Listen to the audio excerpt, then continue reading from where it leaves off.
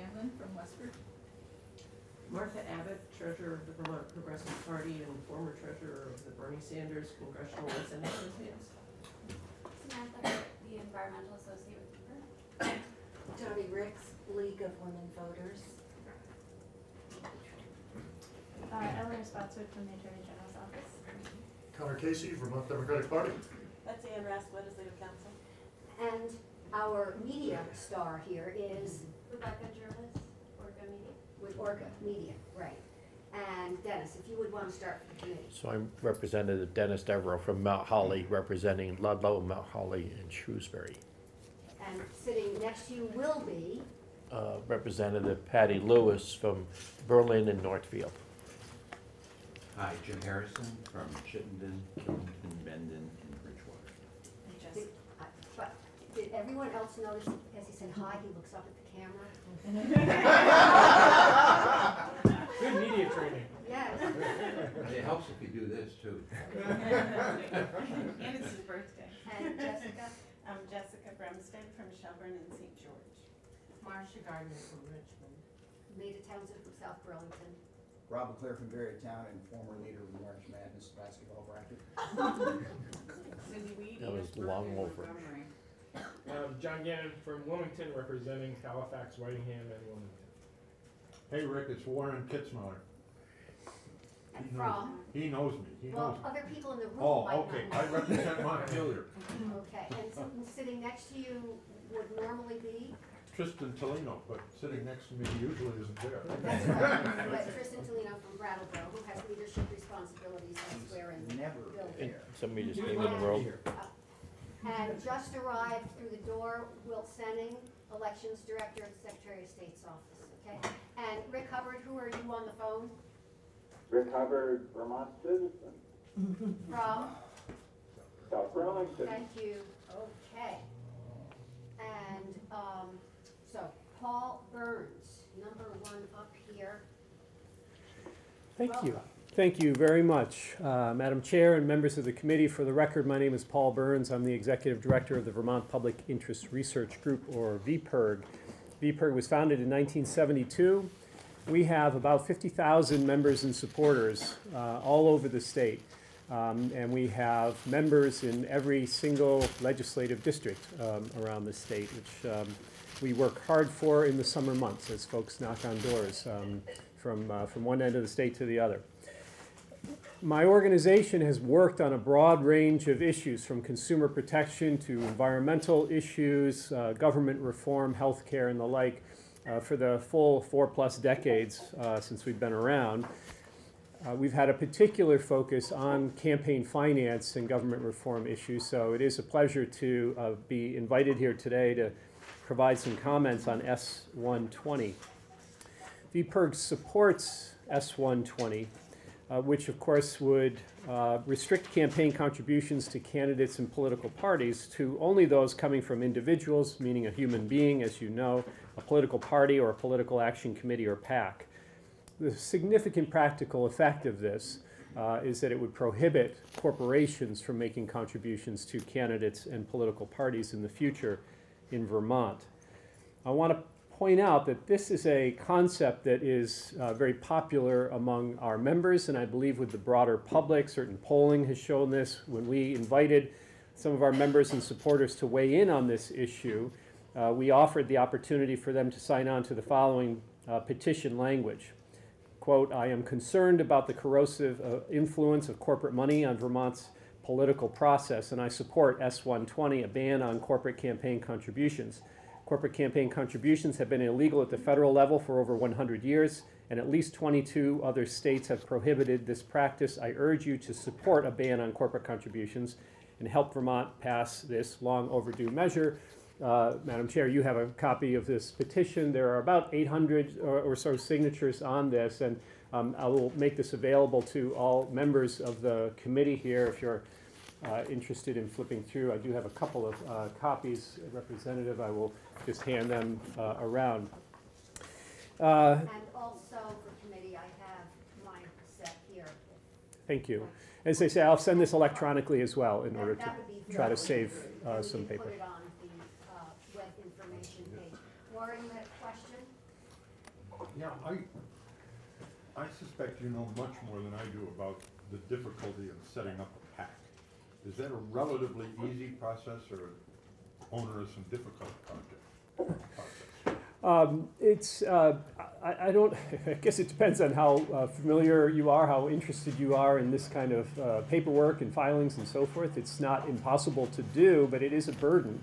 And so the question comes, I suppose, whether corporations would easily decide to set up a political action committee as a means of giving. Or 10, as the case may be. It's possible. I wouldn't consider it an easy thing for them to do, and it wouldn't be my expectation that that would be a remedy that many corporations would avail themselves of, at least in multiple numbers. Of course, we will talk a little bit later about the multiple corporations that a single wealthy individual can set up as well, and that's a problem with the current system too. The Secretary of State's office could probably provide more specific information. Okay, but that's my concern, obviously, is Yeah. it would be how easy is this to circumvent? Yeah. I mentioned in the petition language itself that this is not a new idea. Vermont would be breaking no new ground in prohibiting corporate contributions. So again, the federal government has done it for over 100 years. 22 other states have completely prohibited corporations from giving to political campaigns. Another 6, Alabama, Missouri, Nebraska, Oregon, Utah, and Virginia, allow corporations to contribute an unlimited amount of money to state campaigns. Of the remaining 22 states, 19 impose the same restrictions on corporate contributions as they do on individual contributions, and the other 3 set varying limits between corporations and individuals. As you know, Vermont treats corporations as individuals in this respect, in the manner in which we regulate their contributions to candidates. In this way, then, we are out of step with the federal government and with many other states around the country. VPIRG is in agreement with President Teddy Roosevelt on corporate contributions. In his 1905 annual address to Congress, these were the words of President Roosevelt on the subject. Quote, "All contributions by corporations to any political committee or any political purpose should be forbidden by law. Directors should not be permitted to use stockholders' money for such purposes, and moreover, a prohibition of this kind would be, as far as it went, an effective method of stopping the evils aimed at corporate practices acts.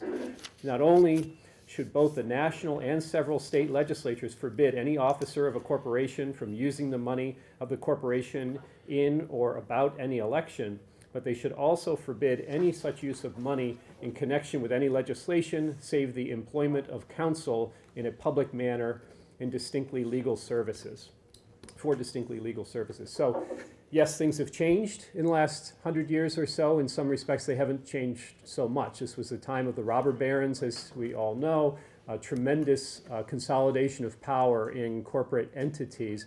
And President Roosevelt was a genuine champion when it came to trying to break up the consolidation of that power in the hands of a relatively few entities.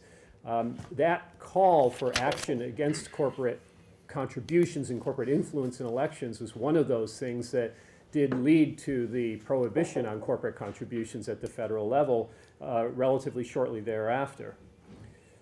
Corporations enjoy certain advantages over us human beings. Unlimited life and limited liability are a couple of those advantages that corporations have because they have been given those advantages as a legal matter, as a matter of public policy. But those benefits, those corporate benefits, were given to these legal entities in order to make our economy flourish, to help our marketplace develop. They were not given to corporations so that the corporations could amass great wealth in their corporate treasuries and then use that money to influence the political process. So that's something that many folks have recognized over a long time. We're not anti-corporation, I'm not anti-capitalism, I'm pleased to see businesses flourish in this state and in this country. There's a question about how they use those resources and how they use the advantages that we as a society grant them in order that they might operate more effectively than we can as private individuals. Again, that's the reason why we have corporations, is to run businesses and to help that marketplace flourish. Admittedly, it's not just corporate money that causes a problem in our political process. Big money, we would argue, is a problem across the board. Certainly, there is a problem of wealthy individuals having tremendous influence over our elections. At the federal level, that's easy to see, and it is, by the way, true across the political spectrum. This is not just a conservative problem or a liberal problem. There are people of great wealth who use that to influence elections, no question about it. We are, however, limited by the Supreme Court in what we can do to address some of these challenges. I know you've all talked some about that already, but the world is not our oyster when it comes to being able to make changes or restrictions on the influence of money in the political process. That is, the court has said pretty clearly, here are areas that you are free to go, here are areas that you may not go. There are some other areas where you can go, but only at the highest level of, with evidence to demonstrate a compelling state interest, for instance. So, we can put limits on what persons give to candidates for office, because there is a danger that our process will be corrupted if a single person, that being an individual or a corporation or other entity, gives too much money to a candidate for office, and they may get something in return. And as you know, that's a type of quid pro quo corruption, this for that. And in the past, Vermont has tried to address in a pretty aggressive way that type of political corruption that comes with large donations. We've also tried to address just the issue of candidate spending. And of course, the law passed by Vermont in 1997 to put the nation's lowest limits on contributions and put actual limits on what candidates could spend went all the way up to the Supreme Court.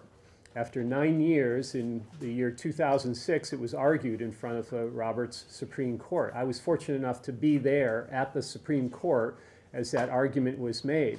My organization had been so involved in the process that our attorney got 10 minutes of that argument, and Attorney General Sorrell got 20 minutes of the time in front of the Supreme Court justices there. It's a fascinating thing. If you've never taken the opportunity to go to the U.S. Supreme Court, regardless of the case, I recommend it. That's our democracy in action, and it was really neat. I wish the turnout had been a little bit better in terms of the way the case went, but it was still a fascinating thing to see. And the court at that time made pretty clear that we are not, absent some pretty significant shift in the makeup of the court, going to see limits on what candidates can spend in elections. But the court did allow for contribution limits, and it also allowed for much more by way of disclosure. The court has allowed public financing systems and other systems to encourage small donations to candidates. And the court has never decided that it is improper, illegal, or unconstitutional to place a ban or other restrictions on what corporations can give to individuals. So this is not, to be clear, this is not a legal problem before you today with respect to this bill, S.120. So does money actually have a corrupting influence in the political process? I would ask you to consider a recent study done by the Roosevelt Institute, which identified a series of high-profile cases in which political contributions influenced members of Congress on key floor votes involving financial reform. In the September 2017 publication In These Times, they went on to describe the influence of big money in the process of where the U.S. House of Representatives considered the Dodd-Frank financial reform bill. They isolated specific representatives who initially voted in favor of the bill and subsequently voted to dismantle some of its key provisions. What they found was a direct link between the voting behavior and the campaign contributions from the financial sector. According to the paper, for every $100,000 that Democratic representatives received from the finance industry, the odds that they would break with their party's majority support for Dodd-Frank legislation increased by 14%, roughly.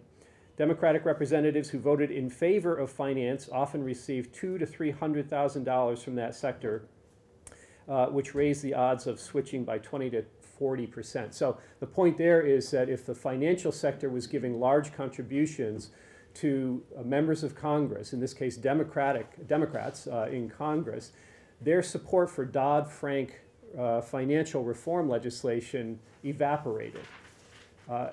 It's this kind of study and analysis that helps to explain the influence of money on the political process. And I've got the article that I will share with you as well that describes this in greater detail.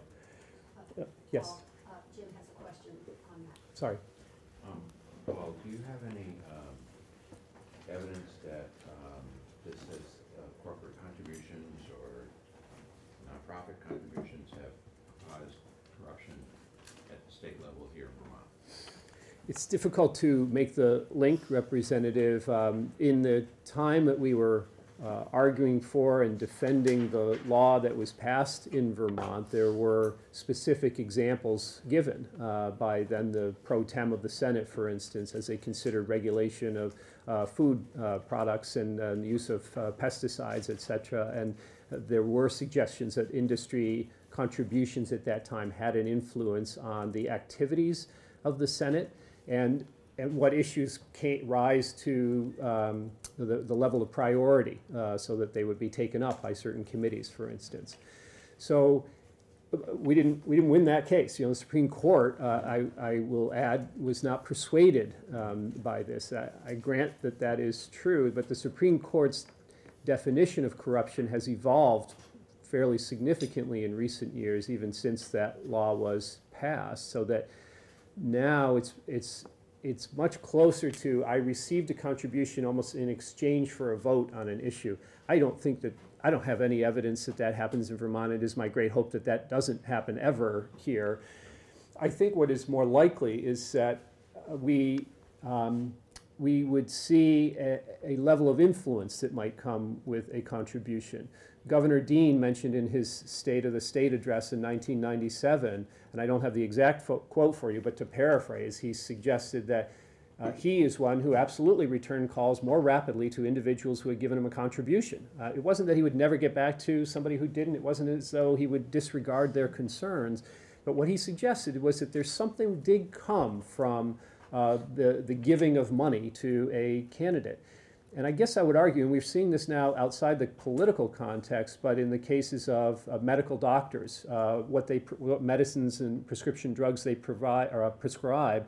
There was a study just in the last few weeks released that suggested that doctors are much more likely to prescribe medications if they have gone on a junket or been given other gifts and meals and so forth by the maker of that pharmaceutical. Did one thing follow the other? It's a little bit hard to know. In other words, if you're somebody who represents a certain interest, it's not unreasonable that the corporation might give you money because they like what you stand for. What came first is always going to be difficult to tell, but there are these studies that show a kind of link. I guess I would argue that if you're in line at the cafeteria and the person ahead of you turns around and says, I got your lunch today, no problem, just as a matter of convenience and friendliness, your natural human inclination will be to pick up lunch for them the next day. I would guess because you're a good and generous person, Representative. That's not corrupt. Don't make too many assumptions.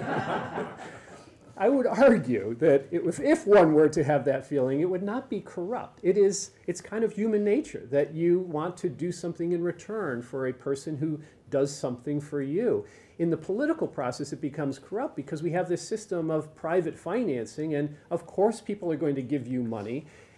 It is only reasonable that you would want to give them something in return, even if that something is a prompt return phone call or a little bit more time in the cafeteria when they come to visit you at the State House. So I think that's probably more. But isn't that true whether it's an individual or whether it's a small business or another corporation? It is. I mean, I'm looking at your list, and there's a constituent of mine on that list that I think has been known to contribute to campaigns. Now, if she were to contribute to my campaign, am I now influenced by that contribution? Possibly. Possibly. In which case, whether it's individual or corporate, aren't we in the same dilemma? Maybe we should have public financing where it's removed totally. even with public financing, you would not remove the possibility of individual contributions because our courts wouldn't allow you to set up a system that prevented individuals from being able to give to candidates. Our laws do allow for the prevention of corporate contributions to candidates, however, and what I've been arguing is that there's a difference, a legal difference, and an important public policy difference between corporate money going to candidates because of the way corporations amass great wealth in their treasuries, shouldn't be able to use that money. They are different than living and breathing human beings. I guess I would argue as well that under our current system, and this is a response to Representative Kitzmiller earlier, the current system allows for a workaround to the limits that the current Vermont law places on contribution limits. So a very wealthy individual today can, and in some cases we have seen this, they have multiple corporate entities, limited liability companies, for instance, and each one of those LLCs can max out in their contributions. So a single individual could give you $1,000. 10 more LLCs that are created by that individual could also give a total of $10,000, therefore circumventing the laws that we have in place to limit the influence of any one entity, whether that is a wealthy person, a corporation, or anything else. And so there are a number of reasons why I think this step makes sense, but it is not the complete and only answer to the challenges we face that are posed by money in the political process. We do happen to support public financing as another means to go here, but that doesn't mean you don't take advantage of the opportunities that we have to do something to reduce the problem as well. Jim, if we could, we've got I'm sorry, questions go ahead. from a couple other people. We've got Jessica and Rob. I couldn't agree with you more about the influence of big money on campaigns and even smaller money at times. But my worry about this bill, particularly with just cutting out corporations, is that they can create and give to PACs in a name that might not be as clear to all individuals as to who's really donating to that campaign. So I worry that this bill reduces transparency. So I'm looking at, Joe Smith, who's running for lieutenant governor, and I look at his list and it's PACs, but really it's corporations. So in some ways, I'd rather know what corporation it is that's giving and how much they're giving, rather than have it filtered so that we've got harder time of understanding what is really happening, what's behind, who's really giving to this candidate, so then I can make a educated decision about whether or not I want to vote for that person. So that's my concern, and I understand that that's a hard one because the courts have said PACs are okay, and honestly myself, I think PACs are probably, if not as bad, pretty close to what corporations can do in campaigns. So I'm curious about how you respond to that. Well, and then there are, of course, different kinds of PACs, right? So there are the independent expenditure PACs, or otherwise known as super PACs, and PACs where there is coordination with candidates or contributions to candidates. The latter PACs have been more traditional political action committees. And there you do have to have disclosure about who's giving to those PACs. It's really not it's not difficult to find out who's giving money to those PACs, and there are 2 steps for the typical voter. Yes, that's true, but very few voters are spending an awful lot of time looking at the campaign contributors to candidates. It's something my organization does, it's something the media occasionally does, but I have to say it's not that easy for anybody to figure that out. It's not, you don't wear the badge that says, brought to you by, and so, I feel like the Secretary of State's website is so accessible now and easy that a lot of people in my district are looking. That's wonderful, and my guess is if you asked, 100 people, you wouldn't find a great number who are spending time on the Secretary of State's website. You think you are? No, I'd say that's fair. Yeah, I was going to be amazed. And that's not, I'm not happy about that. I mean, I'd like to make it, and they've actually done a good job. I mean, they're making it better all the time and as easy as one could reasonably expect. But I think that's the challenge.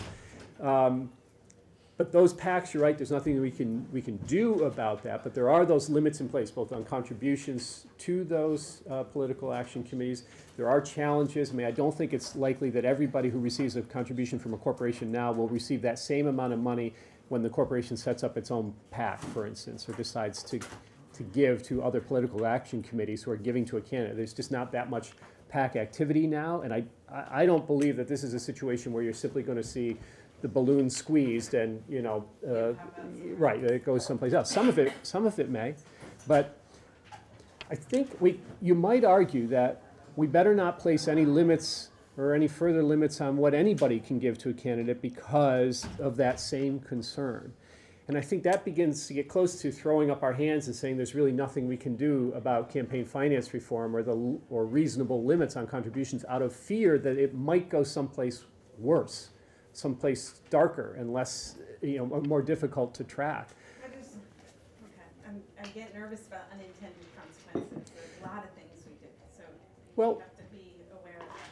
That's part of our job. As I say, this is not a new idea. There are many states that have this operating now and the federal government, and we wouldn't say that they are perfect systems, but I would encourage you to take this step and pledge that next year we're going to come back and take a serious look at, there is public financing. We wouldn't be breaking new ground there either, but there are systems out there that are doing a good job of providing an alternative for candidates who don't want to spend all the time on the phone raising, you know, private donations and so forth. Maine, Arizona, Connecticut are some states that have done a good job of creating those programs. Now there are more and more municipalities and others who are setting up different systems to encourage small donor contributions as well. Those deserve to be looked at. But there really is, if there were terrible unintended consequences that would likely result from that, I think we would see evidence of that in the other states that have this already. That's not what we're seeing elsewhere. If I could, before John asks his question, people are needing to come in and out, not because of lack of respect or anything for the issue before us, but when you're called to appropriations to make a report on a bill, you go to appropriations. I appreciate that, Madam Chair.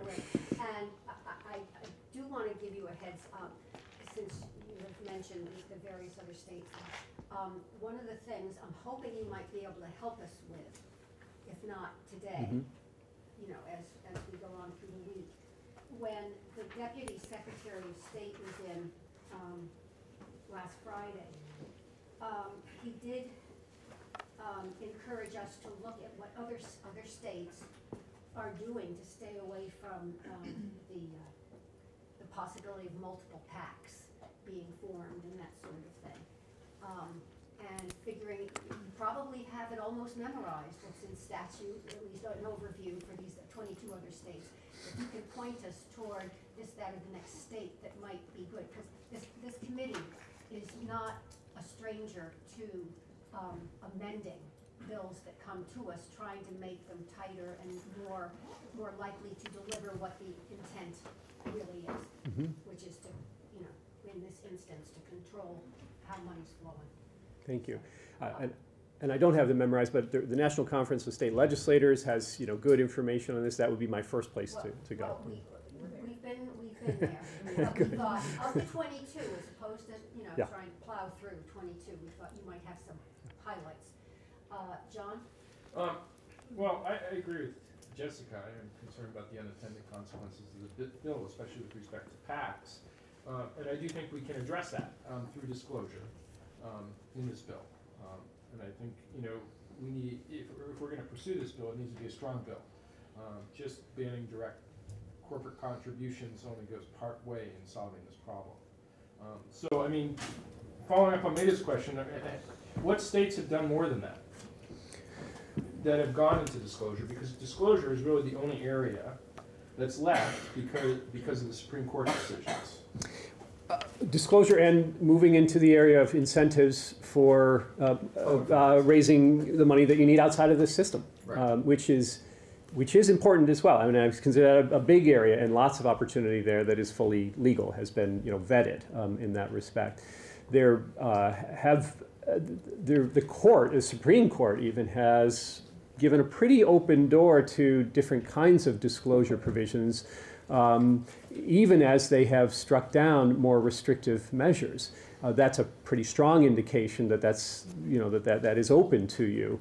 I just so I guess I'd be interested to know what direction that you might be heading if we were to put a prohibition on corporate contributions and related types of contributions. Unions, et cetera, are obviously covered by this. What kind of disclosure would we be looking for? I gather that you're talking about political action committees and what kind of disclosure might be possible there. I would have to look more fully into it, Representative, to respond effectively. Well, I was just wondering if you were aware of any disclosure concepts that are out there in other states that address this issue. Because, I mean, that's the next step beyond just banning direct corporate contributions to individual candidates. It is useful to know that the money that corporations can use for political action committees, they set up their own political action committee as well.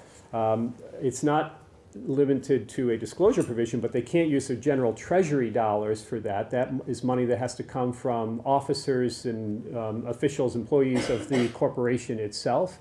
That's also an important distinction when we think about PACs, PAC money versus direct corporate contributions today.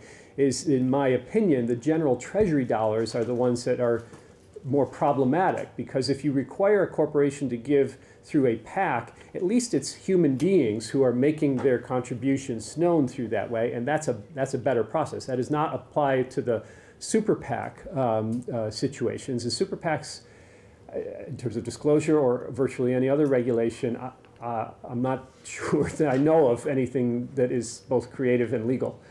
You can go one way or the other there, I think. The regular PACs that I think we need to focus on. Yes, and I think you could do potentially more there on the regular PACs, although again, we've got some pretty good disclosure provisions now. Yeah. Oh, Betsy. So, Betsy Andrews, Legislative Council, just to follow up on two things that I'm hearing the committee discuss. One, I'll provide this to you in a handout, but under federal law, corporations and labor unions are required to form what's called a separate segregated fund PAC, because under federal law, corporations and labor unions are not allowed to make direct contributions, but they're allowed to set up these separate segregated funds. And under federal law, one of the requirements for that separate segregated fund, and I'll provide the site, it's 52 USC 30102 E5. It requires that separate segregated fund to include in its name the name of its connected organization. So, for example, Corporation X wants to set up one of these funds, it has to include Corporation X's name. I'll also provide to you, Representative Brumstead, in regard to one of your other questions. I'm aware of one Connecticut law, I'll provide a link to it for you, that prohibits any business entities from establishing more than one PAC. You had asked that question earlier. Can I ask Betsy a question? Sure. Do our campaign finance laws currently ban corporations who are doing business with the state from contributing to campaigns? Well, you just last year in the ethics bill established that Disclosure. pay-play prohibition, Yeah. where sole source contractors are Sole source, prohibited but that's it. from, yes, making contributions to the office with which they're contracting. Office. What's that? Only that office. That office, yeah, that candidate, the candidate for that office. There's also a prohibition in the treasurer's statute that prohibits investment services, investment fund services, businesses, from giving contributions to the treasurer. And I'll also provide a link to you to that law, that's 32 VSA 109. Thank you. Thank you. Betsy, you all set? Yeah, thanks. Okay. Thank you. Thank you. So there are things that could be done there. I particularly like the one that with the corporate name would have to be associated with the PAC itself. So you can't avoid that. You can't be the people for puppies and rainbows. Clean water. Yeah. Owned by Oval Oil or something. Right. Right, so, Making energy out of algae these days. I saw it on TV, so it must be true. Yes, Paul, I think oh, sorry.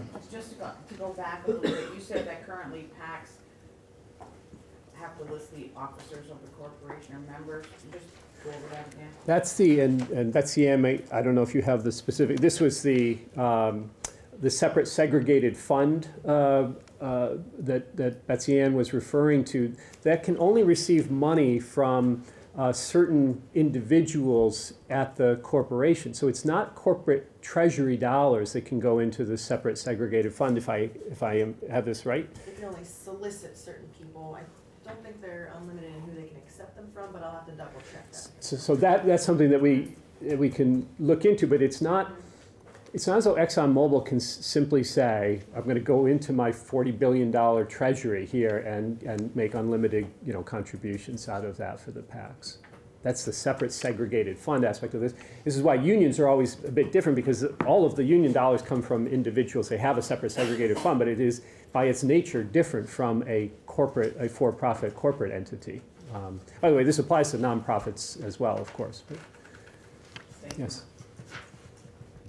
That made me think of a question. So it's sort of like what they're asking for then is similar to if you donate to United Way through your corporation, through work, they would be able to donate to the PAC. Would that be, or could they still, that the corporation runs, or does it have to, in other words, they can't take money out of their profits, is what you're saying, and put it into the PAC. They have to take money that is the money of the employees. Well, the employee, the employees have to give, or the shareholders and so forth. For this. And we should look into this for clarity, and I believe this is federal law that we're talking about now. And so rather than say anything that may be in any way inaccurate here, I think this is an area that is worth looking into, because there clearly are restrictions in place that get at what is essentially the problem or the challenge here, that the corporations just be able to dip into that giant, in some cases, giant treasury of dollars to influence the political process seems totally inappropriate. And this is, admittedly, quite different from many of the corporations that give to candidates. If any of you have received corporate donations here, it might be much more on the order of the mom and pop kind of situation here. We must recognize that that's true. So there's not such a big difference between corporate treasuries or not. But in those cases, it's still a situation where that corporation, even mom and pop corporation, could give to you, and the individuals themselves could give to you, and that too would be a way to circumvent the current restrictions in law. That too is a genuine problem that it seems like it is worth doing something about. That's what this legislation would do. And so if you could, somebody in the room, might have been yourself, mentioned the labor unions. What's the impact of this bill as written on labor unions? They would be restricted in the same way that corporations would be from making direct contributions. However, labor unions are set up in a different way. Currently, they typically are giving through PACs. So in practical effect, I don't think there would be, in my understanding, is any meaningful difference or any difference at all, perhaps, for corporations, just because of the way that they are already set up to receive and give money in the political process. For corporations, it would be, in effect, a difference for them. And for the nonprofit corporations out there who may have been,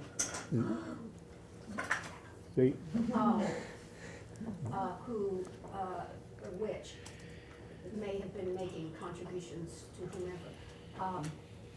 Under the way this bill, within the way this bill is written, they would be able to continue to do so if they set up a PAC that had in its, or is it only at the federal level, that would have to say, Joe's Good for the World PAC. Well, you could, so they would have to give through a PAC if they wanted to make political contributions. That is accurate. So clearly under this law it says if you're not a human being or a political party or a political action committee, thou shalt not give. And that was the framing of it that I think made a lot of sense that the Senate chose to go with, instead of trying to name all of the entities that cannot give. They just named the three that can. And so is it federal only currently, or is it both federal and state that a PAC has to have in its name?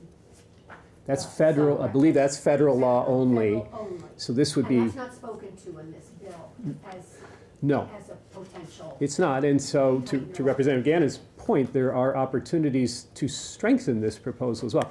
The merits of the restriction itself, it's not a long bill, it's not a complicated bill, it's a question of whether you want to do it or not. It's been done elsewhere and so forth. But could you improve it further to get at what are potentially some of the unintended consequences? We certainly wouldn't oppose that, and be happy to try to work with you. Thank you. Just So my, Cindy and Jim. yeah, I have looked at the reporting of candidates, and it's pretty amazing. There's like ABC Corp, and, you know, you have to go searching around to figure out who they are. And it's actually surprising how many you will find for a candidate.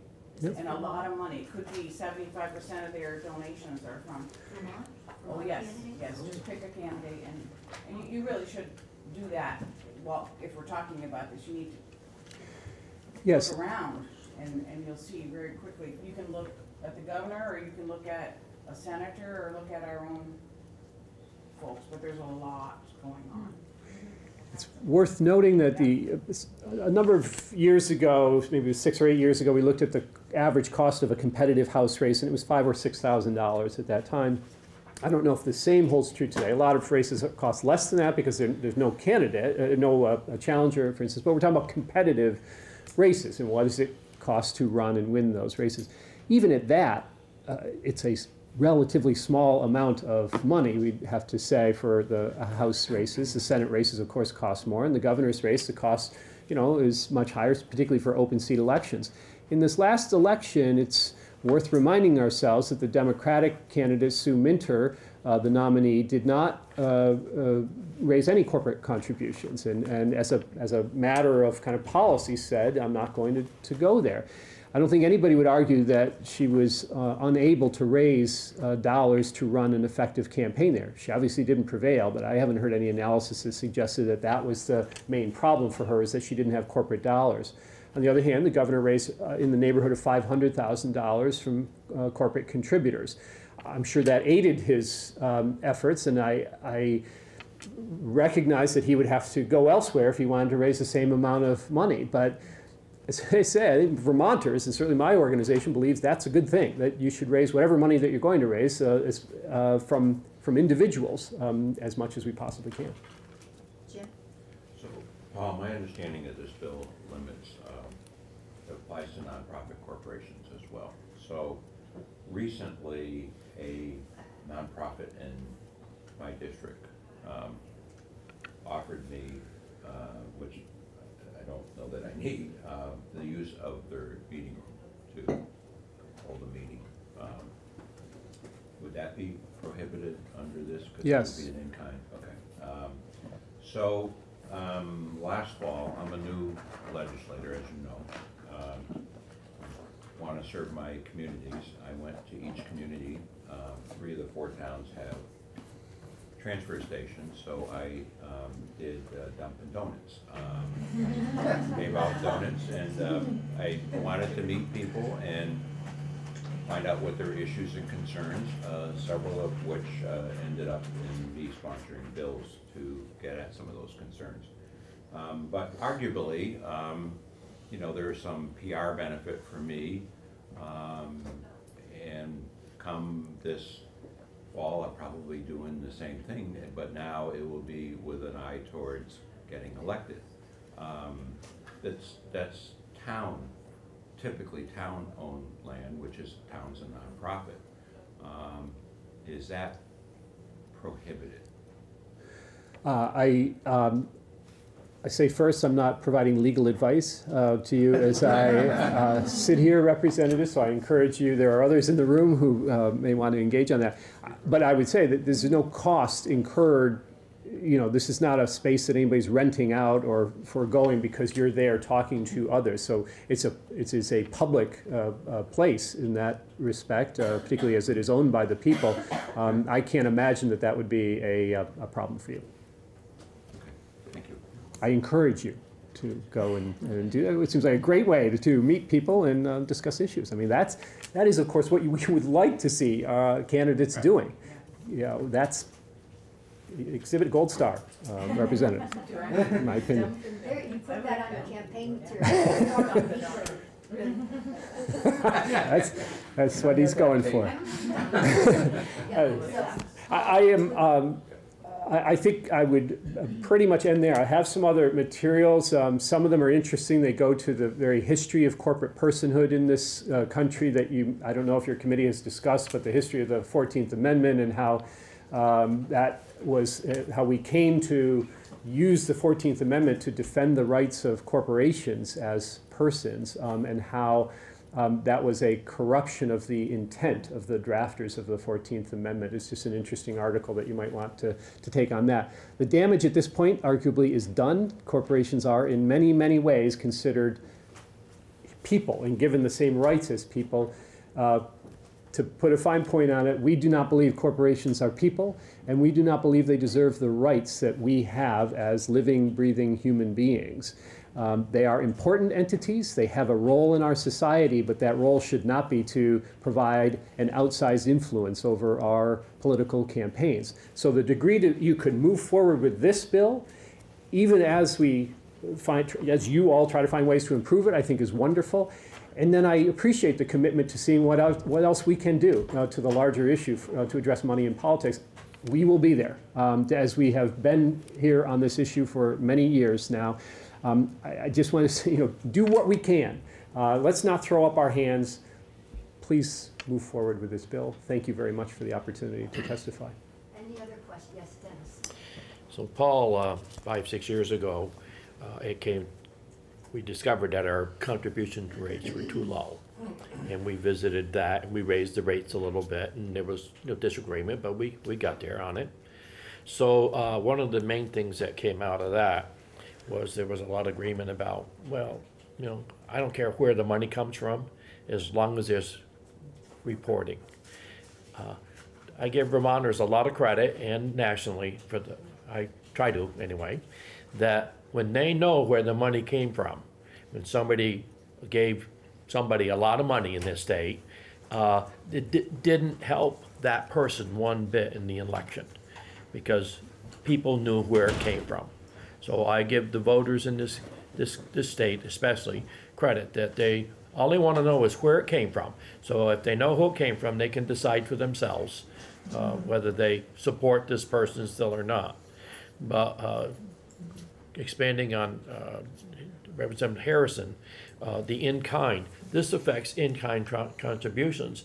So a local businessman can't even loan me a tent for an event, and that's not the direction I want to go. As long as I report that that's a valued at $100, the rental of the tent or something, I certainly want to, maybe some of the language works, but this local in-kind stuff is, I'm not ready to go there.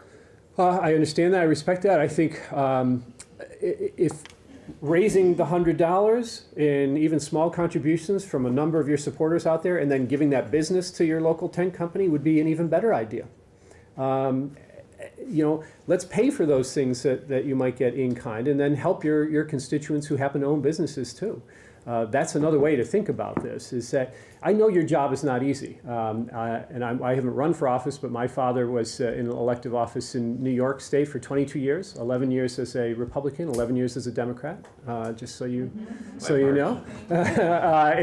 And I have deep respect. I have respect for all of you, and frankly, anybody who puts themselves up for election. It is not an easy thing. It's not an easy thing to put yourself out in that way, to raise the money that you need to, and so forth. But I think if you decide to do that, to ask you to raise your money from real people is not unreasonable. And disclosure, with respect, I believe in disclosure as much as possible, but disclosure is not the same thing as putting actual limits on the capacity of very wealthy individuals and corporations to gain influence. I don't believe that the system of disclosure only does work very well, because I don't think we have perfect disclosure. I don't think most voters have a very good sense of where the money comes from that funds the candidates that they're voting for. I think that's just the unfortunate reality. Any other questions for Paul? Just John. one quick question. I just want to make sure I heard your testimony right. You said that S.120 won't have an impact on unions because unions already have PACs? Yes, in the way that they give in Vermont is essentially through a PAC now. Well, why wouldn't corporations do the same thing? I mean, That's the way that unions raise their money is from human beings in small contributions. That's not the way corporations raise their money today. So it is a much bigger challenge for them. There is a much greater disadvantage for corporations to set up PACs as their sole means of giving money than for unions. And it goes to how unions raise their money. Unions are made up of real living, breathing human beings. okay. Corporations have people working for them, but that's not how they raise their money. A question with regard to the testimony you just passed around on paper. Have you sent an electronic version? I will send all of this to Denise. I have not yet, but I certainly will. Thank you And again put it up on our web. for the opportunity. I really appreciate it. Well, we Send me appreciate that all of the history of information which we have just moved from you. You want it? Okay, it's close to 9:30, the time at which we need to be calling that done. So why don't we take care of that? Let me ask, I need to make sure, because we have 1 hour left that we can put to this issue this morning. Eleanor, do you have further information for us from the AG's office? I do, Go to the it should be fast. big IT people here. So maybe we'll hear from you before we call Matt. Okay, and then, There's quite a few here. on this side of the We room, gotta do something. I know, Ben, we have you down on the agenda, so you're wanting to testify. Yeah. Yes. Anyone else who came, or we're just listening? or what? I emailed, but I don't know for the league. We do have that on our webpage from the league. Okay. Did you see that from? But I was here to Kate testify. Rader. Oh, to testify, you want to testify also, okay. So, we need to get Ben in and the league in. Oh. And would you like to be testifying also? Oh, only if people want to hear about my experience. If we have time, if not today. And, would you like to be testifying also? Or not? No, okay. Connor? You want to testify? Okay, well, we'll see who we can, get in. And Will, did you have anything else you wanted to say to us at this point? Just here for questions, so if you have any. So Eleanor Spotswood from the AG's office, what do you have for us? Yes, I just wanted to follow up on a couple of questions that I received last time, which I was unable to answer. I now hopefully have some answers for you. One of the questions was how many complaints result in formal enforcement action? I have reviewed our records, and as best I can tell, we have had approximately 10 complaints over the last 10 years that have resulted in any kind of civil penalty. All of those complaints were settled out of court. 6 of them were settled out of court before we even got to court. The remaining 4 involved some kind of court action prior to settlement. I do not have an exact number of complaints that did not result in those kinds of settlements. We have a better system in place, I believe, for keeping track of those now, including sending them to the ethics committee. I can tell you that over the recent town meeting day, we received approximately 10 complaints just related to town meeting day. None of those resulted in any kind of civil penalties. From this past town meeting day? Correct.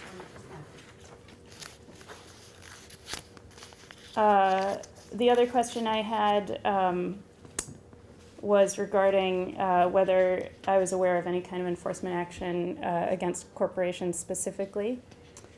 This is a little bit of a tricky question. I understand the committee has been discussing corporations as sort of separate entities from PACs, and that is how we tend to think of them.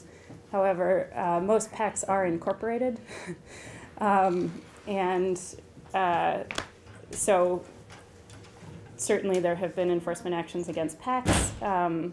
I can't tell you which of those are incorporated.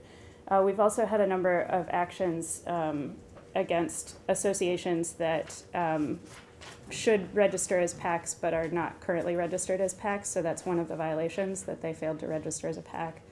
And I would also remind the committee that any group of 2 or more individuals that raises and spends more than $1,000 does need to register as a PAC. So to the extent that we're talking about corporations pouring a lot of money into campaigns, if that money is over $1,000, they already need to register as a PAC. So I would just have the committee keep that in mind. I'm happy to take further questions if there are any. Committee, question for John? All right, so 10 complaints resulted in some form of enforcement action. Correct. So this takes into account the PACs not registering as PACs? Yes, They would be included in that? those are included. If the enforcement action is, as I've interpreted it, is anything that results in some payment of some kind of civil penalty. We have had, certainly we follow up on every complaint, so we contact the person who is allegedly in violation. We discuss the violation with them. At times they've cured it without paying a penalty. But yes, of the 10 that have resulted in payment of civil penalties, those include organizations that should have registered as So PACs. given that the 10 is not a large number, can you sort of describe the cases, the 10 enforcement actions that have been taken by the Attorney General in 10 years? So I was not here when these No, I understand actions that. occurred, so I have limited information about them. Some of them may be much more familiar to the other people in this room than to me, frankly. The committee may be familiar with State versus Green Mountain Future, which is a case in 2013 that went up to the Vermont Supreme Court. That had an allegation of failure to register as a PAC and failure to file the reports that go along with PAC's obligations. There was another enforcement action titled State versus Brian Doobie and Republican Governors Association. I believe that was settled while it was still at the trial court level. And it involved failures to report and I believe excessive contributions over the limit. There was a related action, State versus just the Republican Governors Association, which involved a failure to register as a PAC, failure to file periodic reports, acceptance of contributions in excess of the limits. What was the penalty on that one? That one settled. For what? That penalty was $40,000.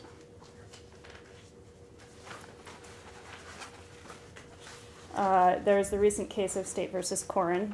I assume the committee is familiar with the case against Dean Corrin. That also ultimately settled.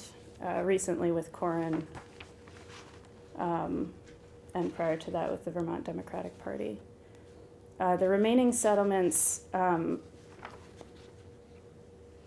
happened entirely out of court. I don't believe any of them are confidential, but I'm not sure that I want to sit here and recite them all. Yes? What was the Corn settlement? The Corrin settlement ultimately was Dean Corrin paid $255 to charity.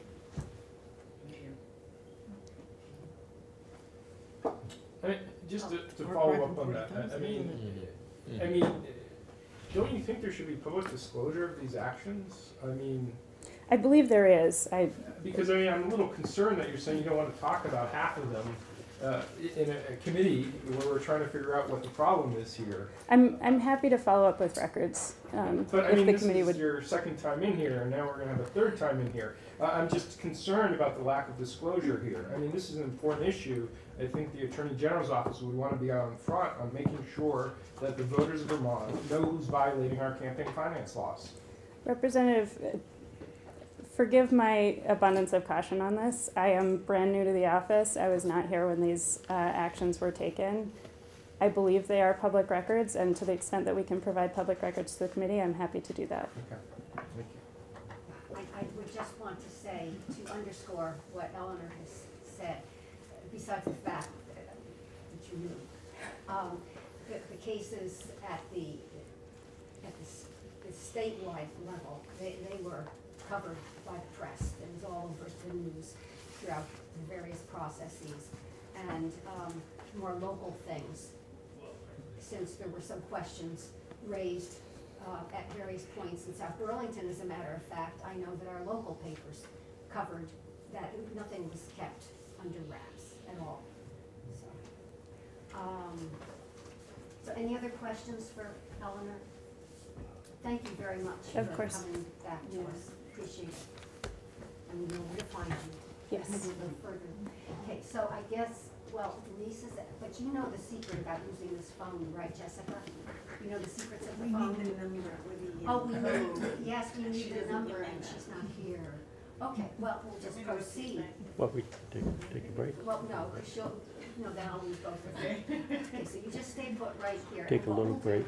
How about while we wait for Denise to come back, Ben, if you wouldn't mind taking the chair? Sure. Placeholder, pass a little time. Well, but you're going to speak to us about the bill as written, yes? I am. Would you identify yourself for the record, please, because it's all recorded? I'm Ben Cohen. I'm the ice cream guy. I live in Williston. I'm Thank you. 67. I'm sorry? I'm 67. That's Oh, not, you that's don't not know old. that. You want any more? That's not, You want any that's more not old. identification? That's not old. We don't need to go there. So what would you like to tell us with regard to S.120? Well, first I'd like to thank you and the committee for the opportunity to be here today. This is an issue that I'm pretty passionate about. And I feel like I want to express my appreciation for you guys that are serving the state. You know, I feel like legislators in Vermont are doing a true service. You don't get paid much for it. Nobody's in it for the money. And I respect you for it. And I feel like you do it because you believe in democracy. And call it quaint, but I do too. You know, I think we all know what's going on here. Montpelier is crawling with corporate lobbyists and corporate money, corporate donations to campaigns. And it happens so much that it becomes normal. And, you know, despite the fact that corporations are not people, they're so oftentimes in this building, and their face is a person. You start to get the feeling that they're a person, but they're not. So they're not we the people. They're not the people that you all represent. They're not why you ran for office in the first place. I believe you ran to serve the interests of your constituents, the people who elected you. And it's interesting that the people who elected you, people you represent, are good, working people. But they don't have the time to spend here lobbying you. And they don't have much money to give to political campaigns.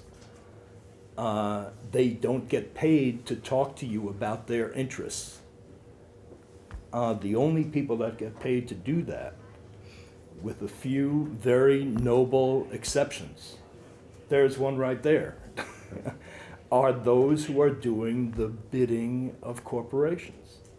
Those who are working in the narrow self-interest of corporations without regard for what's in the best interests of Vermont as a whole.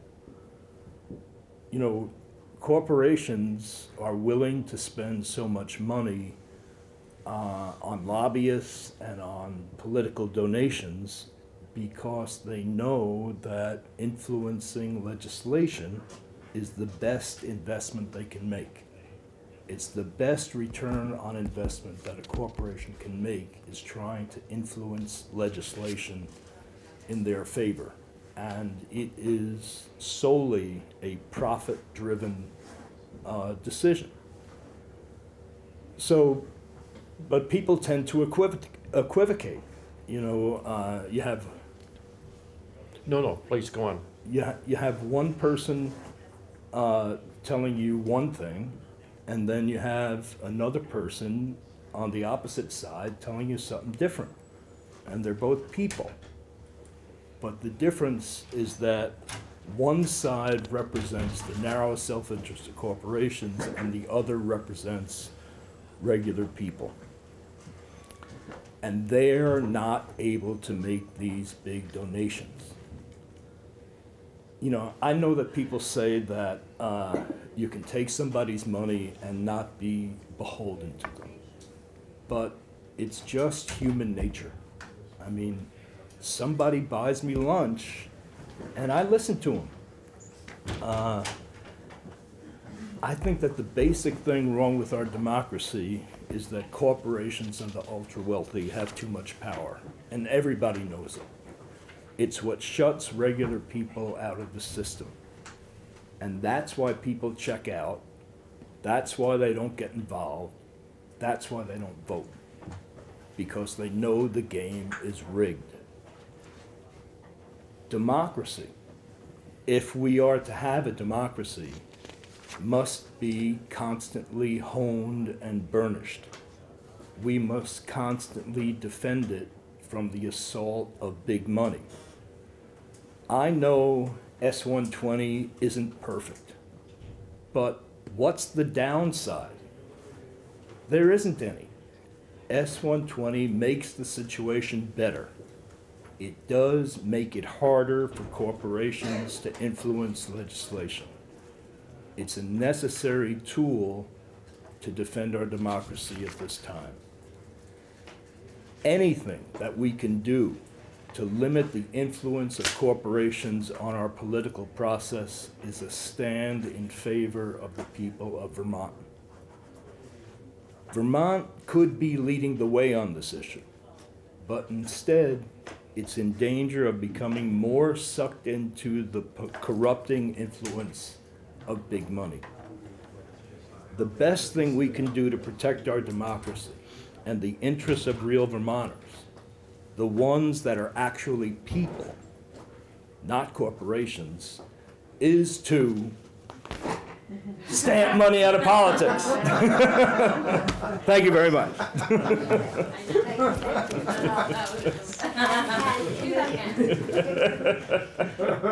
Committee, just so you know, my hope is to take the questions for Ben, and then we'll hear from Rick, who's, I trust, still on the phone here, and then we'll deal with that done immediately after Rick. Okay, so. Can you do that again? Because, I mean, Jim missed it. Well, You can replay it over.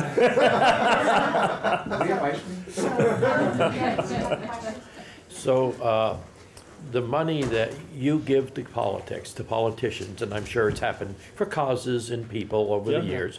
So it's come from you personally or from Ben and Jerry's? Just me personally. It's just come from you, and you're limited as to how much you can give, because you're not you're not giving as a corporation. Right. Gee, I thought there was, your guys' names is out there a lot, so I gathered that there was a lot of corporate money going to a lot of causes. That's the interesting thing. Ben is a person, Jerry is a person, Ben and Jerry, not a person. You know, Ben and Jerry's corporation is not a person, and therefore, there's a big difference between the two. other questions for Ben? Rob? Sorry, I missed probably for Vermont, we were testifying on another bill, but one of the concerns that came up the other day about this, and I'm not talking national election, just talk state, is there's a lot of us, and I include myself in that, who are either part of a corporation, or in some cases, are a single member LLC. How do you define what's a corporation? In other words, there's a lot of nonprofits out there. I would say VPIRG is probably considered a corporation. So It's at 10:45. are we really limiting ourselves to the point where even as Vermonters, we can't participate in democracy? I don't think so.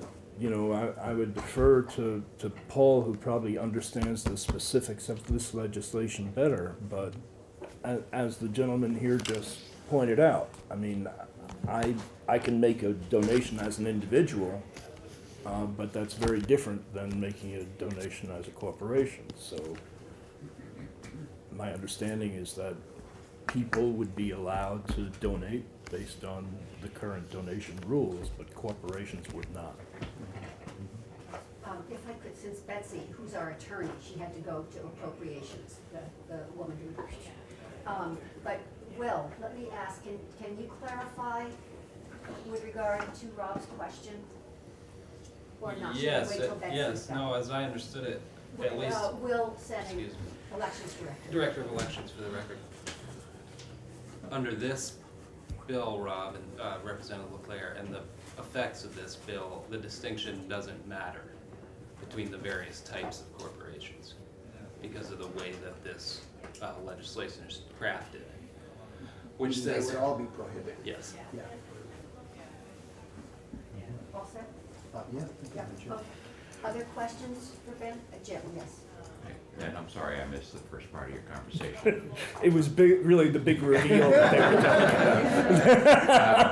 talking about. You know, I may be one of the few people that remember, as I get older, that when you first started, and I don't know if you recall, but I was a young store manager at the Hannaford, then Martin's on Shelburne Road. Wow. And I remember. So I was delivering to you. Yeah, I remember you coming to the store and you were doing your marketing. You were, well, I won't even say marketing, you were testing an idea.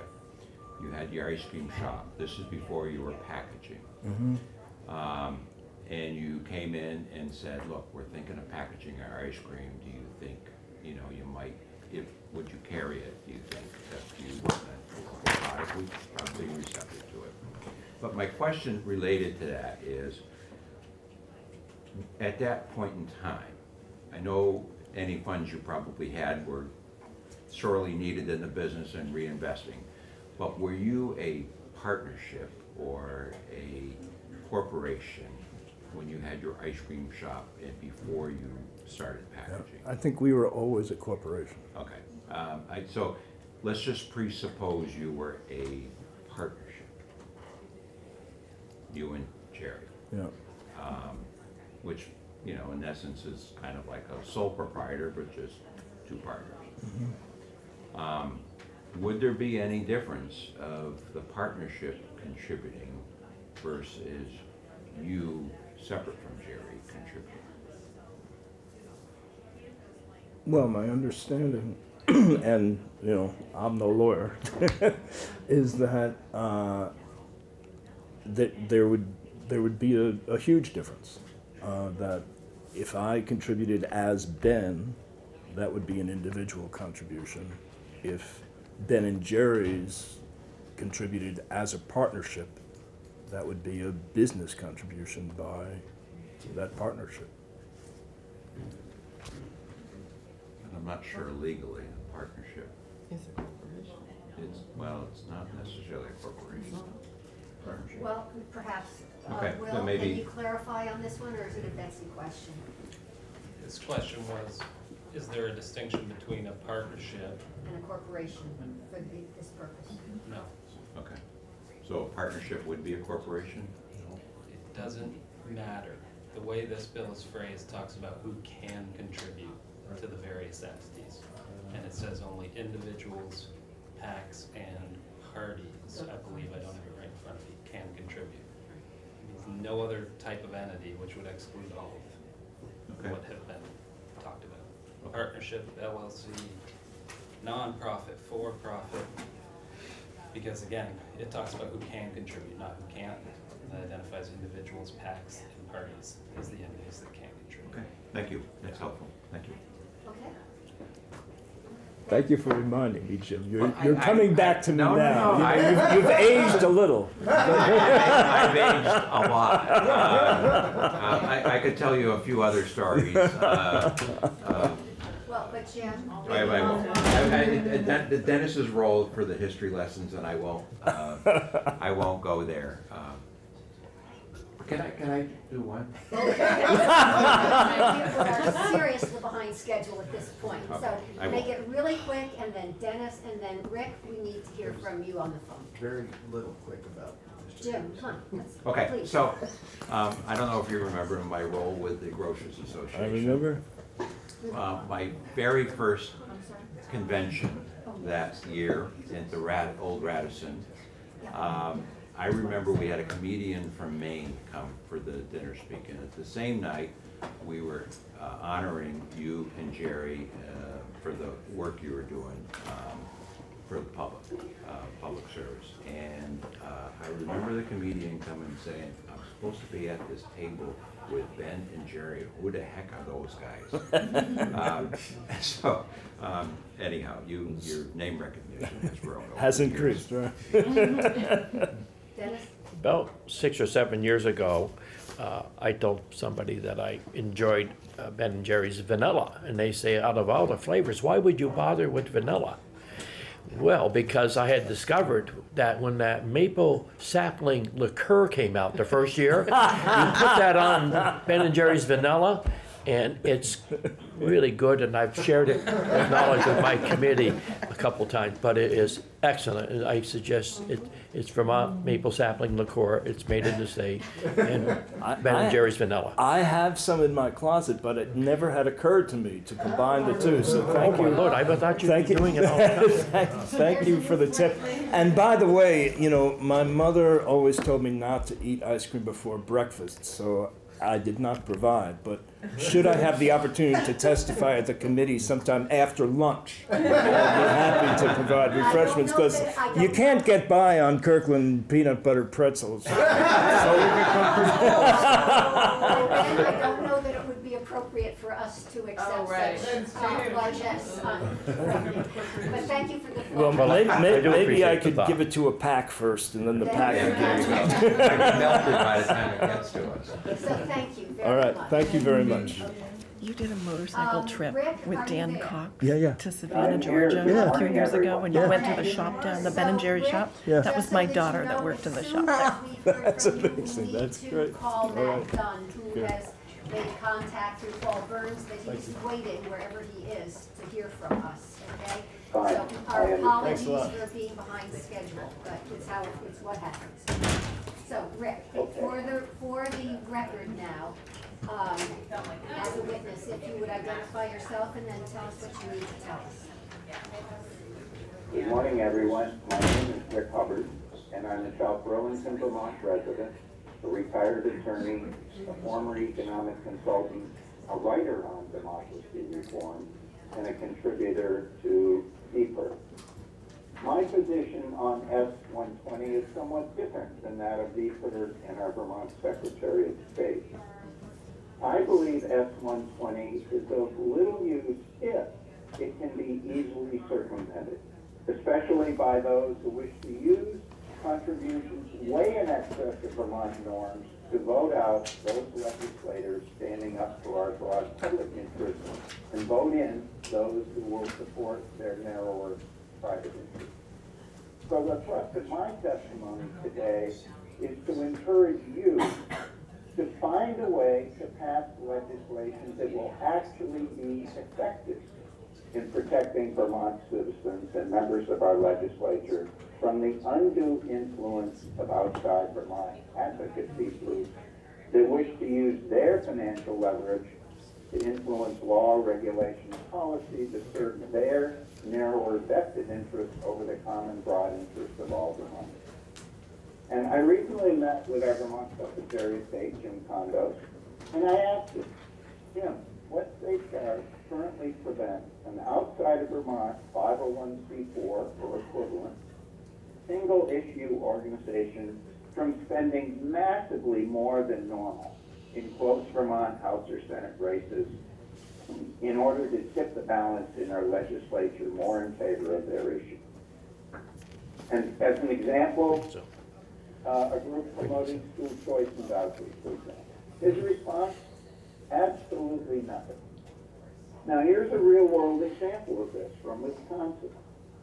In Vermont, our House of Representatives districts, we have 150, are roughly equivalent to, in Wisconsin, their lower house assembly districts. They have 99.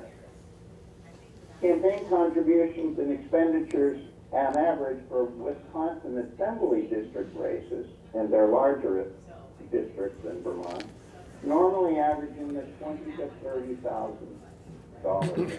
Remember that figure.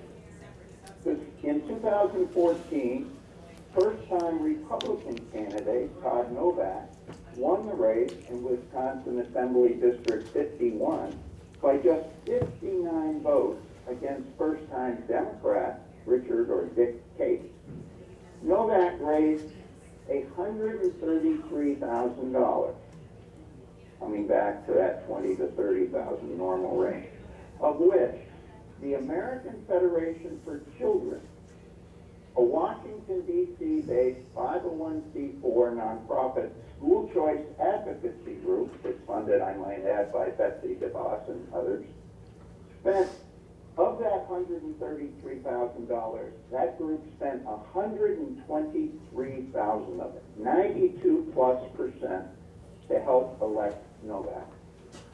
Though officially not allowed to coordinate, that group effectively ran Novak's campaign, produced and paid for the advertisements, picked the issues they focused on. Novak did almost nothing. Despite its goal, and I'm talking about the goal of this organization, to tip the balance in the Wisconsin legislature more towards support for school choice, and I might add they won 6 of the 8 races they targeted this way. The American Federation for Children almost never ran ads supporting school choice. For example, it went after Dick Cates for his vote on a local school board concerning the Pledge of Allegiance. But what's to prevent this from happening in Vermont? In my opinion, to prevent this effectively, you must go beyond the influence of corporate money and instead address the underlying structural campaign financing imbalance that can bias who gets to be elected and reelected, and that can also potentially influence outcomes of law, regulation, and policy here in Vermont as well as in other states. Currently, less than 2% of the Vermont voter-age population donates any money at all to Vermont state legislators in gubernatorial elections. The actual figure in 2014 was only 1.79%. That means more than 98% of us, all Vermonters, give nothing. And this campaign funding imbalance is an important part of the huge problem that we American citizens face today. We declared our independence from Great Britain largely over the issue of improper representation. And we established our U.S. Constitution in 1787 to, in the words of James Madison, be independent from outside special interest pressure in order to serve the public good.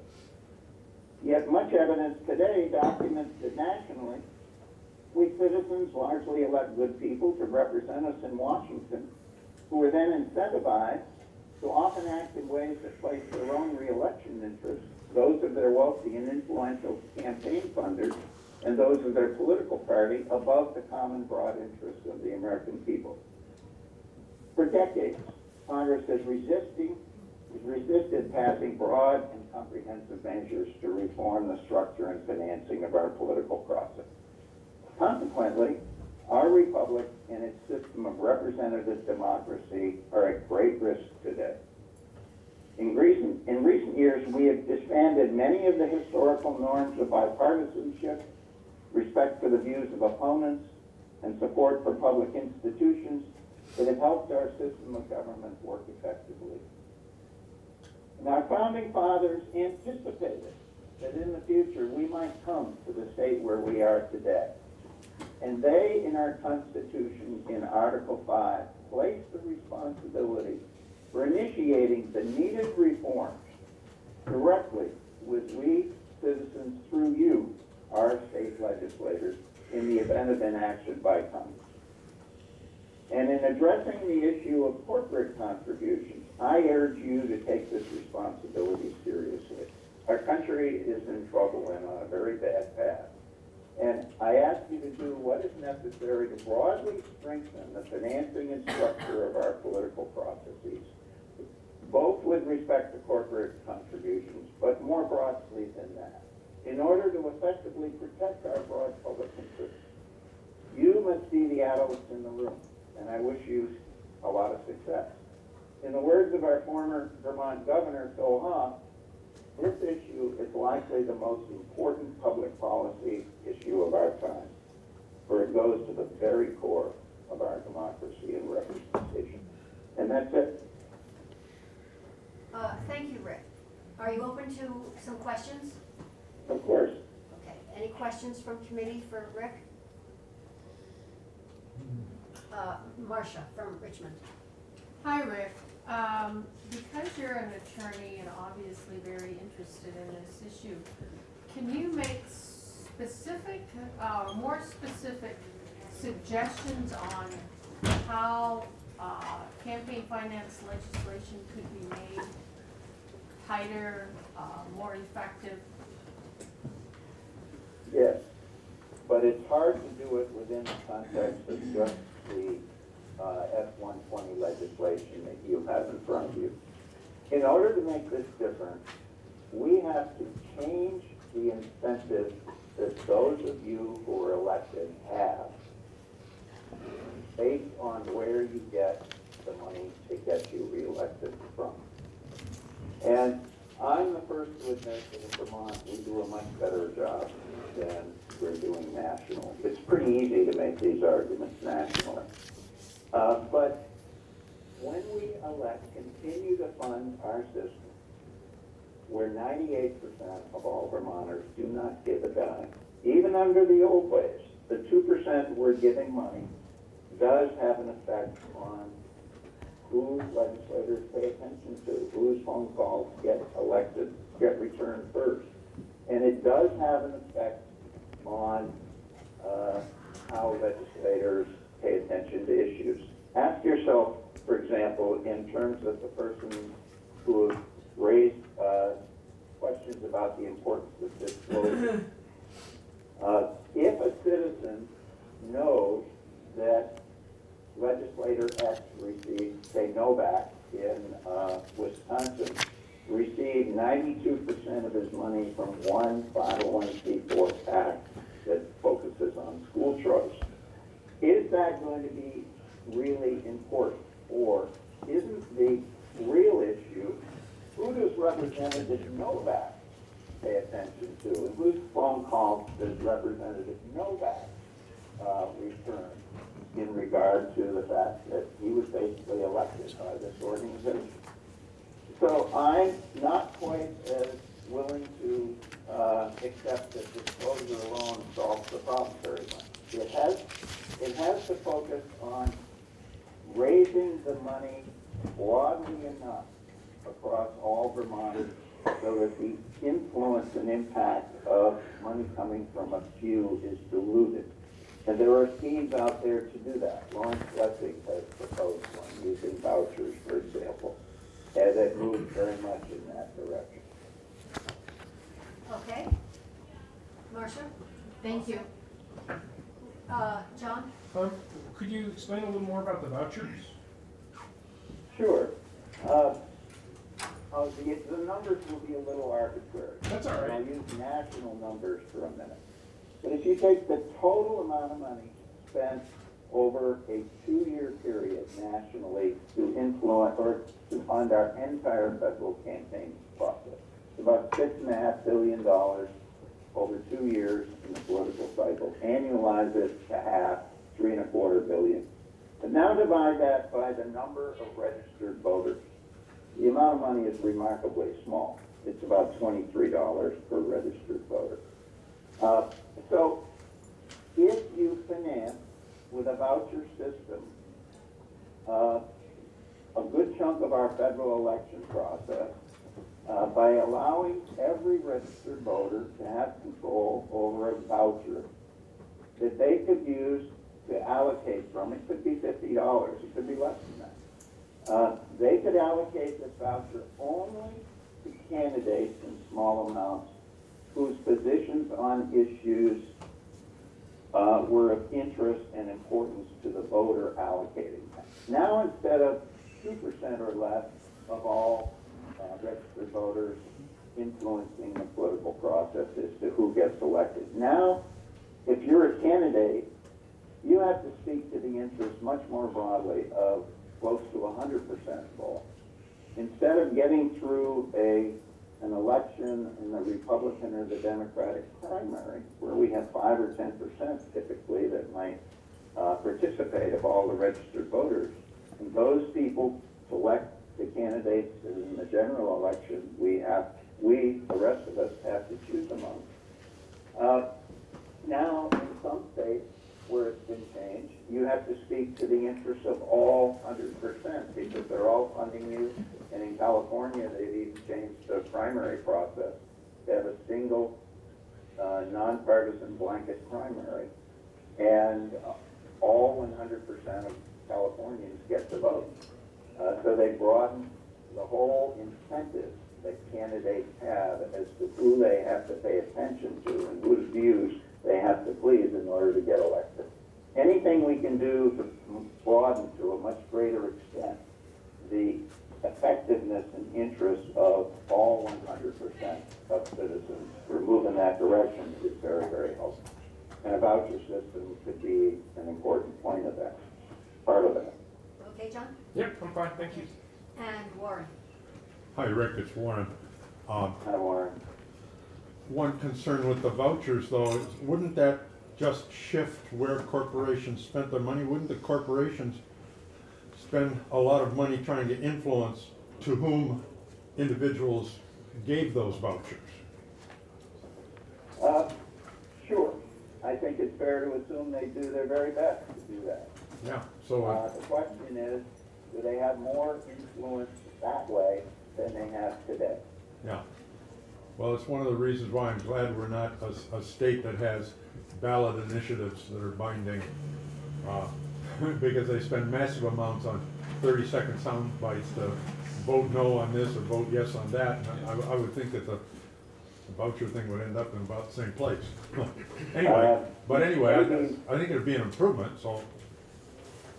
Maybe, Warren, but remember that but for the ability of citizens to petition, put something on the ballot, despite the fact that it can be misused and played with, without that, California would not have improved its redistricting and put citizens in the middle of it because it was being misused by both political parties or the one in control.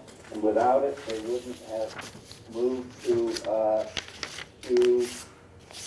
change the way they do their primary balloting system in order to make it available for participation from more and more Americans. There's a flip side to it, and that's all I'm pointing out. Yep. No, thank you, Rick. Okay, thank you, Rick.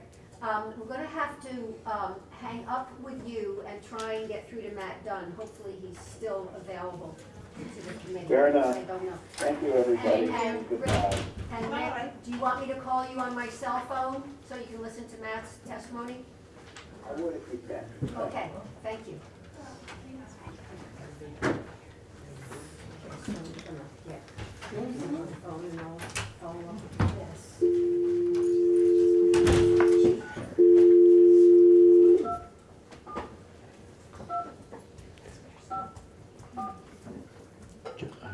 Jim, did you bring cake or anything? There's cake in here. For you. Oh, for his birthday. We have to. You trying to steal my birthday? No. Oh, that's right. You Hello. weren't here. You weren't here when they. Hello, Matt? Matt, it's Maida Townsend calling on behalf of the House Government Operations Committee in Montpelier. I know we're late in calling you. Do you have time to talk with us now? I do. Oh, fabulous, fabulous, okay. So if you would please, the committee is gathered here as well as a room full of folks interested in hearing what you have to say with regard to S.120 as passed over to us from the Senate. Sure.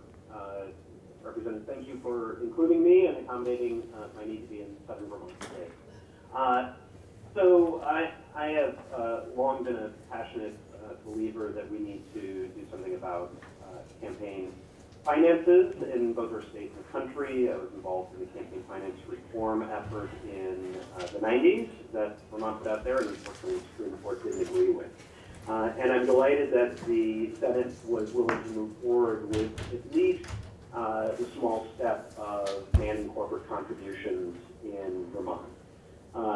Because this, to me, is the most basic first step that we need to take. And I would say it's for a couple of reasons.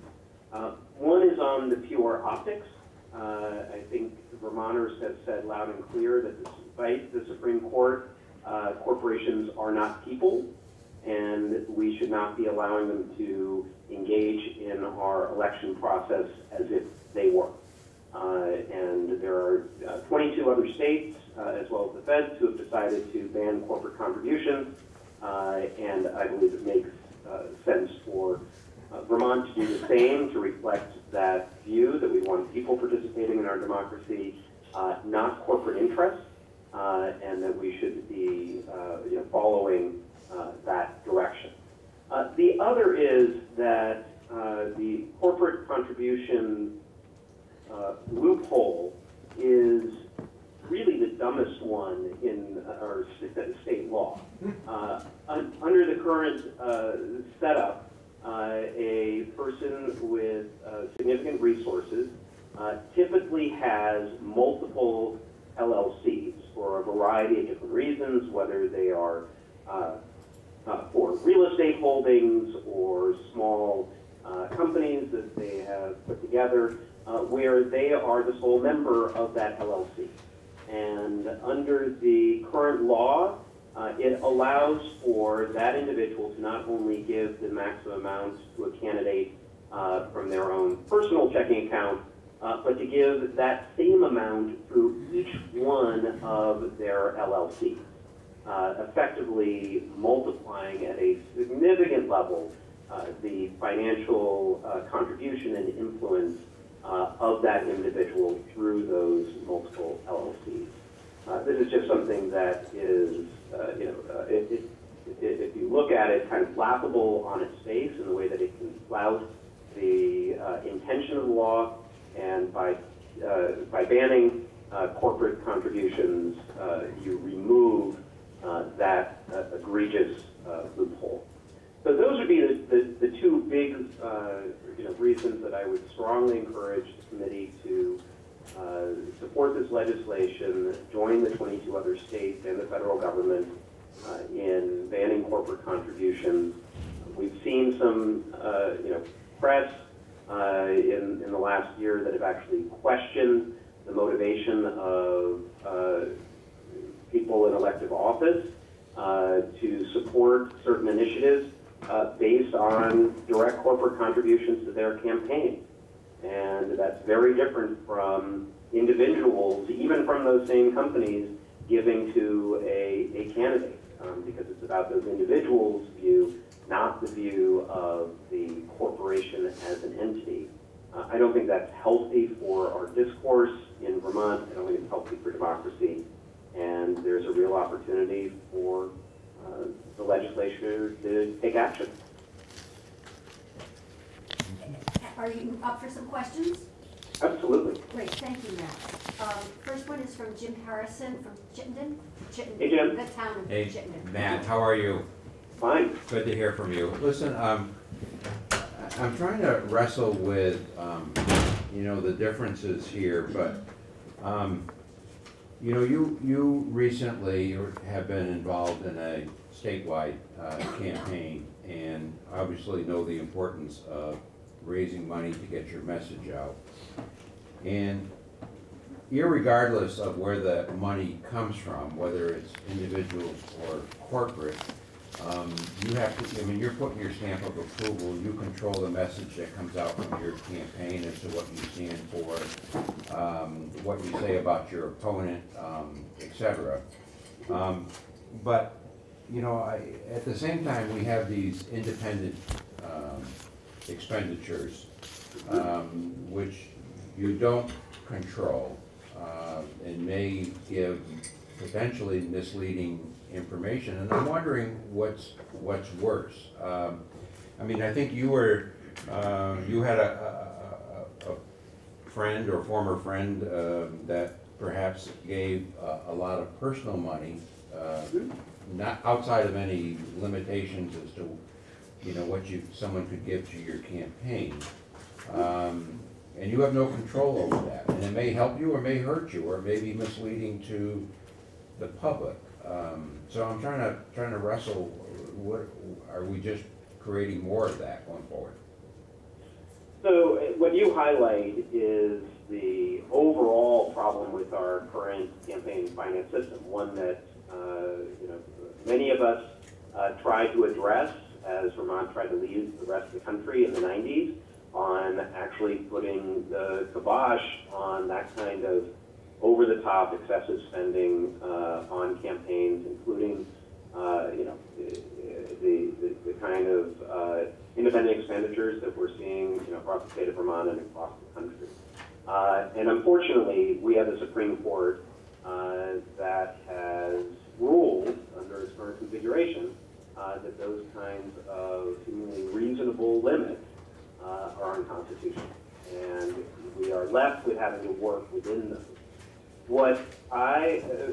That should not, however, stop the legislature from doing the right thing in making sure that individuals are the ones who are contributing to candidates' campaign coffers, not corporations. Because it's just a fundamentally different entity when you are contributing from a corporation than when you are contributing as an individual. And when you start having people contributing through LLCs with random and innocuous names that are associated with real estate holdings or other kinds of things, it just obscures things.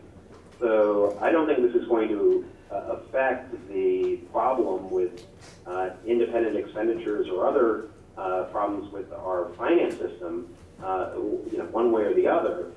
What I do know is that it will be a step in the right direction for limiting direct corporate contributions and the both the optics and the practical loophole that's associated with that piece of the law.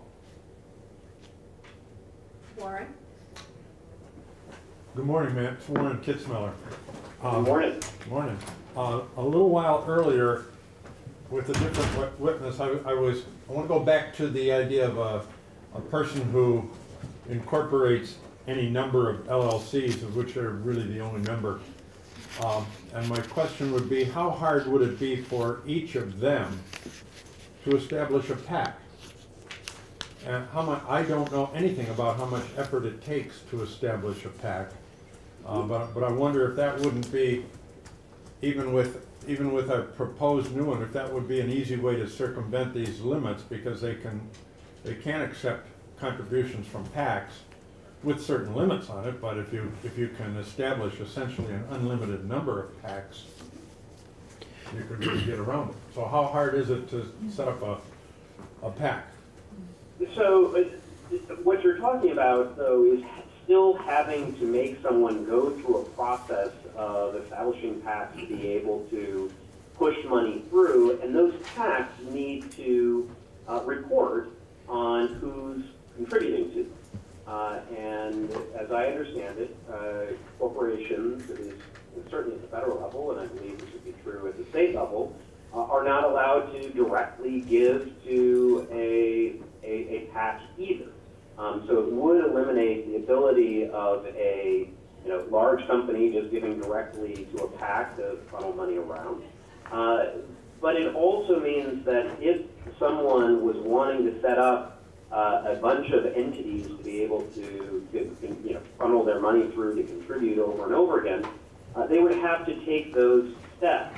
Whereas right now, many high net worth individuals already have, in fact, even people who aren't high net worth individuals, for a variety of reasons, have multiple LLCs, and without having to go through any rigmarole of setting up a PAC and having to file it and having to do the filing associated with it in the on an annual basis and the rest, they would be able to just write checks out of those other LLC bank accounts that already exist.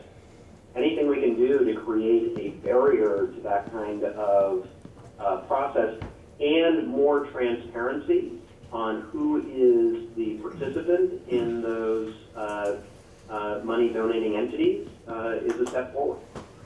So even though it would be possible, it still is a barrier, even though it's permeable to a certain extent. Absolutely. Yeah, okay. Thank you, Matt. Yep. Anybody else from the committee? Matt, any final words for the good of the order? No, just in a busy session, I'm delighted that you all are taking up this important issue. I think it will send a clear message and have a practical, real benefit for democracy in the state. So thank you for hearing me out, and happy to answer questions later if people have questions. Terrific, and we've got your number now, so we're not shy. So thank you very much for being patient and waiting for us to get a hold of you. Much appreciated. I understand legislative time, not a problem at all. Thank you. Bye-bye. Bye. Now, folks, we have the League of Women Voters who need to be heard from here. Connor, you're in the building. So, yeah. So I will be quick. My name is Dottie Ricks. I'm a member of the League of Women Voters. I'm uniquely qualified to be here testifying on this bill because I'm one of a handful of League of Women Voters who have actually run for office. So I know that you're directly affected by this bill, but I'm that little person that is really affected by that bill. I'm a political novice. I ran. I had no political party financing. I ran against incumbents that had a Republican war chest. And I can tell you that if I had thought Rob was supported by some big multinational corporation, I would not have run, because I looked at what it cost. The statistics said approximately $5,000. Well, I'm a retired school teacher. I can afford $5,000 from my savings, and I might even be able to knock them off. I might be able to bring an independent view, a different view to Vermont politics. So that's the reason I ran. So when this bill is a positive bill, it says who can donate. And, you know, if we're talking about Goliath, I don't believe that there is a David. I believe with a Goliath, you take them off one limb at a time. I don't think you get one lucky shot and knock them down. So I don't believe that limiting influence from large corporations is ever going to happen in one fell swoop. So this bill, to me, is the first step to making, to allowing people like me to be encouraged to participate in the political process. And Vermont is unique, where a political novice and someone unheard of can come and do that. I do want to reiterate what the League of Women Voters, their position. I do have a full position that I can email to you. This is from Kate Rader, who is a member of our board. So what we want to do, and what we have done for almost 100 years, is enhance political equality by limiting the financial influence of whomever We are enhancing political equality. We want to ensure maximum participation. I've already told you, if I had thought Rob had this huge amount of money, why would I waste $5,000? You know, as it was, I felt like I learned a lot and I got a good understanding of what it takes. And we want to enable candidates to compete equitably. So, of course, we for years have supported public funding. We have supported taking out corporate and PAC investments in elections. And so we hope that you will advance this bill. Again, we're not trying to get rid of Goliath in one fell swoop. This is one act that will begin, hopefully, the dismantling of finance influence. We hope that you will pass it to the House, and we hope that you will enable Vermont to join the 22 states who already have such laws. Thank you. Thank you. One sec, there's a question from the, Darn. Anxious to get, I've been there. I was hoping Really I would happy to get out escape that. quickly. So, Really, I thought Rob was going to nail me, so. I'll protect you. Jen, what would you ask? Whatever. Sure.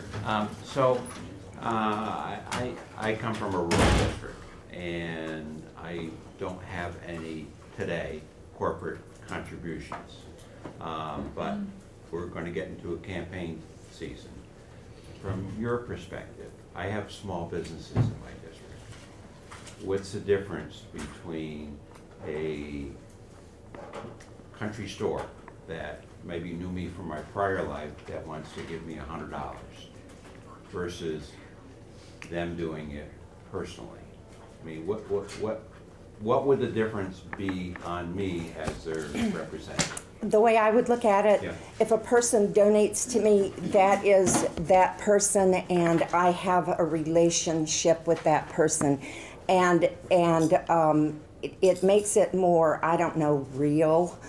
If it's a business, what is that? You know, it's this amorphous thing that, you know, that I can't talk to and I can't relate to. And so, you know, to be honest with you, I believe in public financing, and I believe that if people financed their own elections runs like I did, you would have more responsible people, and you would limit the amount of money that goes into elections. It's ridiculous, the amount of money that goes into getting people elected when our infrastructure is down, our schools, et cetera, et cetera. So, you know, am I opposed to a small business donating money? It's personal. It's not some big corporation from outside that wants to come in and tell us how to vote and take over our politics. Yeah, no, I hear you. I'm just trying to differentiate between Jim's Country Store and Jim. I mean, they're synonymous in probably many people's eyes. So I don't disagree with you in terms of, in an ideal world, we would go to, like they did 100 years ago, go and have a debate, talk about the issues, and then we go home and vote. That's not the world we live in today. But in Vermont, we come closer to it than anywhere else. Thank you. Dottie? I knew it. The much mentioned Rob. You should have been here yesterday. There was a lot of Robs in the room. Just for the record, Dottie ran a very well-run campaign. I had so much fun. Thank you. And Is that it? No. Let me ask, let me find out. Are there any other questions from the committee? No, we're good. Okay, thank you so much. And Connor, another time. Sure. And I gather also that Senator Sanders, as in Bernie, has an interest in talking with us over the phone or That what? question came from me. I see. It did not come from him. Okay. The question is, would the committee be interested in me finding out if he would be willing to call in and testify? I didn't know if this was the last day we were taking testimony on this bill. Somehow I doubt it. I mean, because we have a lot of ground to cover, but within a time frame, certainly. Committee, what is your preference? Would you like, Martha, to see if at some point in the near future, the senator was available to talk to us via phone or not? It's up to the committee.